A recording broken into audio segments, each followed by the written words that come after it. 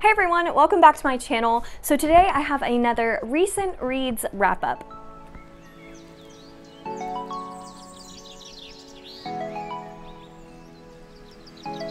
If you didn't see my first recent reads wrap up, I will link that video down below, but I'm essentially trying a new format where I read about 5 to 6 books and come on here and talk about them in a wrap up style with you all, and then I will also show the next 5 books on my TBR at the end of this video. A lot of you really liked this format. Thank you so much for your feedback. I really appreciate it. So I'm gonna keep doing it until it doesn't work for me anymore. So I have 5 books. I have these 5 to talk to you about today. I'm very excited about some of them, and some of them are a little bit disappointing. So let's go in the order of my least favorite to my favorite. All right, my least favorite of this wrap up is The Stranger in the Mirror by Liv Constantine. So this one I gave 3 stars, and I read The Last Mrs. Parrish by this author, and that is one of my favorite thrillers of all time. I loved that book so much. It genuinely shocked me about halfway through. I couldn't believe the direction it took. And so I've been wanting to check out more books by this author duo ever since. So I picked up their latest book, and it just didn't have that same magic that the first one did. It didn't have that same shock factor. Honestly, the twist I could see a mile away. This one follows a woman named Addison who's about to get married, but she has amnesia and can't remember the majority of her life. She can only remember kind of the past 2 years since she met her husband-to-be.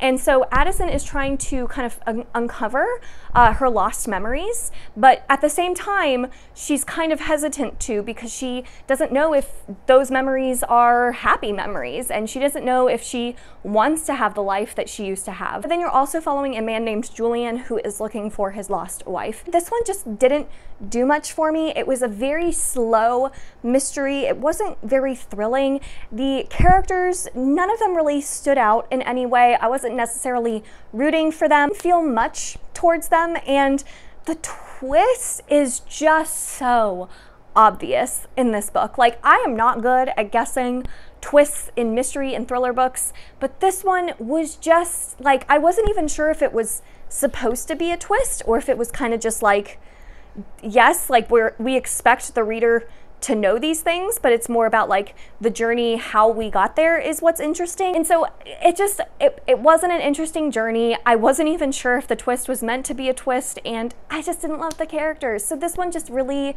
didn't do much for me. I was engaged while I was reading it. Like I was listening to the audiobook and definitely wanted to see, you know, if my guesses were right and kind of the journey, how we got there and all of that. But there wasn't a whole lot of payoff for all of those revelations. I gave it 3 stars. Honestly, that might be a little bit generous. I might bump that down to like 2.5 because I just did not feel a whole lot for this book. So I'm very disappointed because I loved the first book I read from this author duo. So we'll see if I pick up any more Liv Constantine. Their other 2 books that are out right now don't necessarily intrigue me, so I might wait to see if they come out with anything else that seems to pique my interest, but right now I'm pretty bummed because unfortunately Liv Constantine is not going to be an auto-buy author for me. Okay, the second disappointment is probably going to make my most disappointing books of the year video, and it's not because it was bad or anything. It was just, well, let me show you the book and we'll talk about why. Fevered Star by Rebecca Roanhorse. I loved the first book, Black Sun. When I read that book, it immediately made my favorite fantasy books of all time list. And I was really hoping for an amazing sequel that was just as good as the first. The ending of the first one was very abrupt. In a lot of ways, it wasn't the most satisfying ending, but I trusted Rebecca Roanhorse to kind of address it in the second book. And here's the problem. The whole first half of the book was only there to address the ending of the first book. Like, the way the first book ended was so abrupt, and we really didn't get much explanation, much closure from it. And in a way, that was really intriguing and was like very like, oh my God, I need the second book right away. But it also made it where we had to address it for a very long time in the second book. So it didn't move forward for a really long time. The majority of this book was like looking backwards at the end of the first book. And I wasn't a huge fan of that because I wanted the story to progress forward. And it felt like we just spent so much time looking backwards. And while like I think some of it was necessary, right, because we didn't get a whole lot from the ending in the first book, I didn't know that I wish we had gotten some of that in the first book, where the second book didn't have to be addressing the ending for that long. It just like dragged on so long. When we did finally get past that, there wasn't a whole lot that happened. It was very like dialogue heavy. Like the action was just like conversations between two characters that you didn't care about. Like there were characters in this book that we were following their perspective that we didn't follow in the first book, and I didn't care. I didn't care about those characters at all. We did not get enough of the characters that I loved from the first book. I feel like we just didn't get enough time with them in this one because we were following like these other characters that I just didn't care about. So there were so many conversations happening, and like that was the action. I guess the action was just like them talking in a room about what they were going to be doing instead of actually doing the thing. It was so frustrating. It was so frustrating. It was so disappointing because the first book was not like that at all. It was like go, go, go. And the pacing was incredible. And I loved it. And I loved the characters. And this one, I couldn't care less. And it almost like ruined some of the characters that I loved from the first book. Did save this book for me was the ending. I did think that the ending was quite strong. It was like the last 50 pages were really good. But like the majority of the book, I found myself really bored, and I'm so disappointed. I'm so sad to say that. The world building and the magic and that sort of thing is still really cool in this world, and I still love that part of this series so much that I like feel like I couldn't give this like a bad rating because I still love the world that we're in, and I do love some of the characters that we have in this book. And one of them in particular gets a lot more interesting than they were in the first book. So I gave this 3.5 stars because for the first half of it, I was not enjoying my reading experience at all. But I will say the second half kind of redeemed it for me. I think by the time this video goes up, it will be out now, and I'm really curious to see how people receive this book because I'm wondering if I'm going to be in the minority being disappointed by it and a lot of people are going to love it, or I'm wondering how it's going to be received. So you have to let me know. Like when you read this book, please tell me what you thought of it because I'm so curious to know what your thoughts are. I did not dislike it. It just, again, because the first book was such a favorite of mine, that's why this was so disappointing. So yeah, that's Fevered Star. Let me know what you think of it when you read it. All right, now on to some awesome books that I loved. The rest of these books I loved, and I'm so happy because I feel like the first half of this month was a lot of like disappointing or very like mediocre reads, and these three totally changed that for me. I am so excited to talk to you about this. So let's see, which one should I start with? The Book of Cold Cases by Simone St. James. I gave this 4.5 stars. I loved it. I also loved The Sundown Motel by this author, and it's hard to say which one I like more because this one was so good. If you like paranormal mystery thrillers and like emphasis on the paranormal, like not teasing paranormal and then like not including paranormal stuff, but like actual paranormal stuff going on, this is such a good book for you. This follows a woman named Shay who in 2017 is a blogger and runs this website called The Book of Cold Cases, where she is obsessed with unsolved murders, and she comes upon an opportunity to interview an accused murderer from the 70s in her town, who's like one of the most famous unsolved cases of all time, who was at the center of one of the most famous unsolved cases and unsolved murders of all time. Also get the timeline in the 70s where you're following Beth, who was the accused, and kind of her background and all of that. And Simone St. James always does this where she takes two timelines and she so expertly weaves them together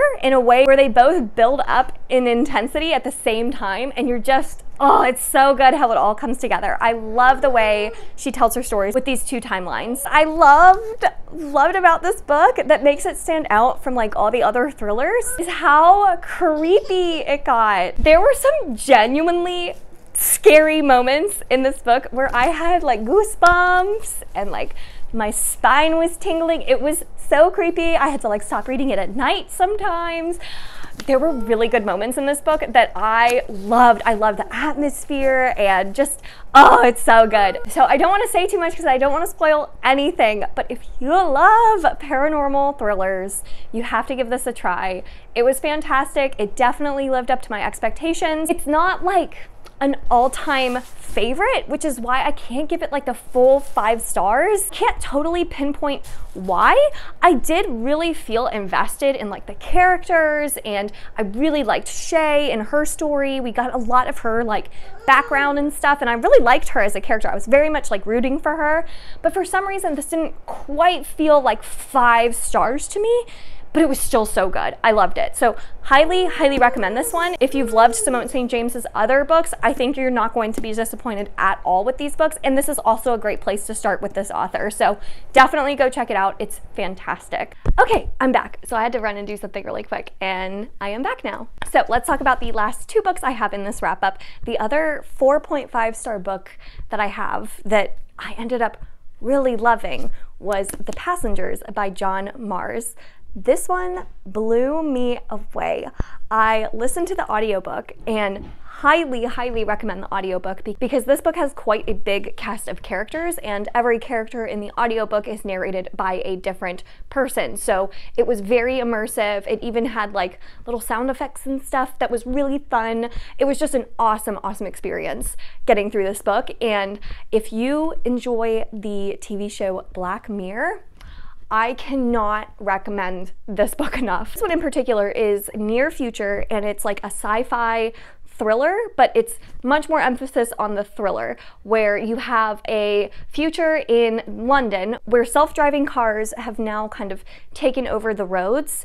And at the very beginning of the novel, there are 8 characters who their self-driving car gets hijacked by an unknown person, and they are told that in a couple of hours they will most likely be dead. And then you're also following a perspective of a character who is a part of this jury of people who are in charge of determining whether or not self-driving car accidents are at the fault of the technology behind the self-driving car or the person on the other side of it. And it's just fascinating because this jury of people is in charge of figuring out how to save these characters, and they are in charge of choosing which character to save versus which characters should die. And it is just a thrill ride from page 1.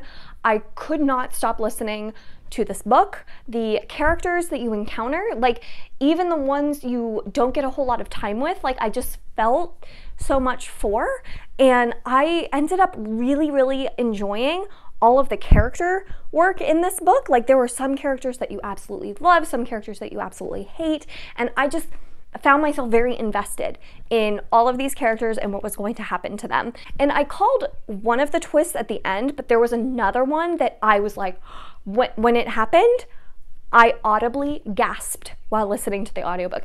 Fantastic. It was so, so much fun. It got super like dark and at times like really sad, but then I just like couldn't stop listening. I can totally see this becoming a TV show and being like a fantastic TV show to binge. It was so good. So highly recommend. Oh my goodness. I definitely can't wait to check out more John Marrs. Last book I have, and my favorite of this wrap up, is Age of Legend by Michael J. Sullivan.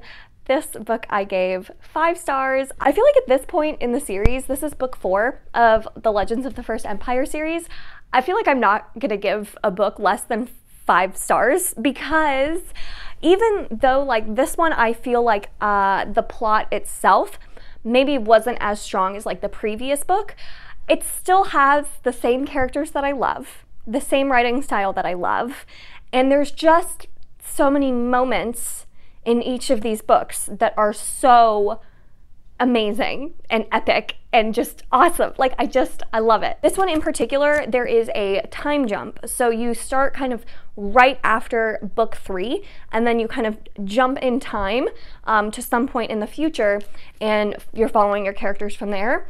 So I thought that the time jump, I was very nervous about it because like that moment in time that you're in the 3rd book is so compelling.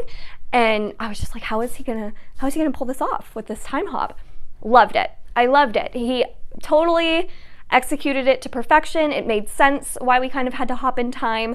The mythology that's kind of introduced in this book is super intriguing. Like, we get a lot of teases to questions that are probably going to be answered very soon, and that's really exciting. And this book has the biggest cliffhanger that I've read in recent history, like biggest cliffhanger. I'm surprised I'm not just like immediately diving into Age of Death. I probably will have to pick it up very, very soon, but just fantastic. Again, I love the characters. There were some characters that were a lot more of like the main focus in previous books that weren't in this book quite as much, and I was nervous about that too. I would think to myself like, I kind of miss following this one character, but then I'd be like, well, I love these other characters too, so it didn't even matter. I have nothing negative to say. I think this is fantastic fantasy, just like classic feeling epic fantasy at its finest, in my opinion. So I obviously highly recommend this series. I can't wait to pick up Age of Death. I'm so nervous, but I'm so excited. Michael J. Sullivan, he breaks my heart. In every book he breaks my heart. And there was one line in this book that got so emotional.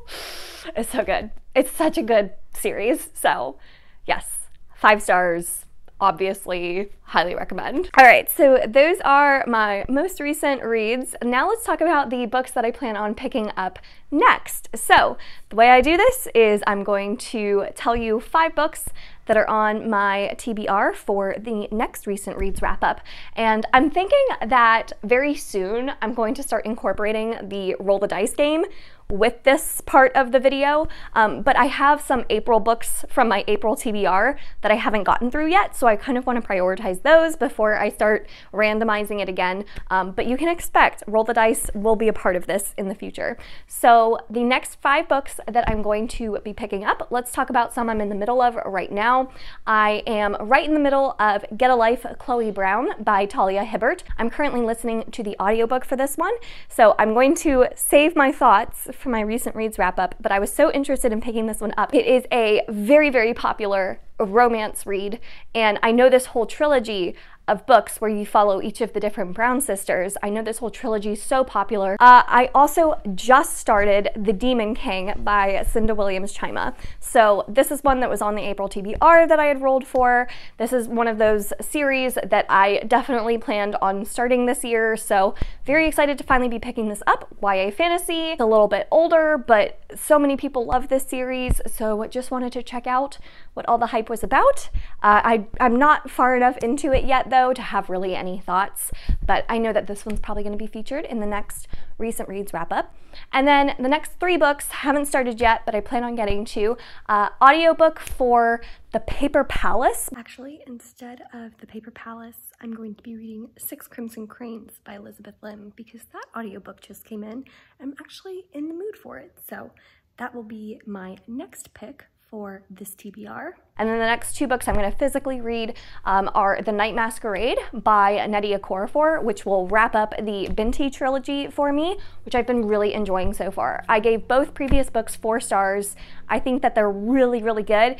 Very engaging. The writing style's really easy to follow, but packs like so much culture and world building into it. And then I can't let too much time pass because I'm just rearing to get to it. Age of Death by Michael J. Sullivan. That'll be the one I read after I finish Demon King and Night Masquerade. I just have to get back into it. That 4th book left off on way too much of a cliffhanger. I am so excited. I'm so excited. So those are the next 5 books I plan on reading. What do you think of this TBR? And what did you think of the books that I've read? Have you read any? What did you think of them? Leave those comments down below. Thank you all so much for watching this video. If you enjoyed it, make sure to give it a thumbs up, subscribe if you'd like to, and I will see you all in my next one. Bye.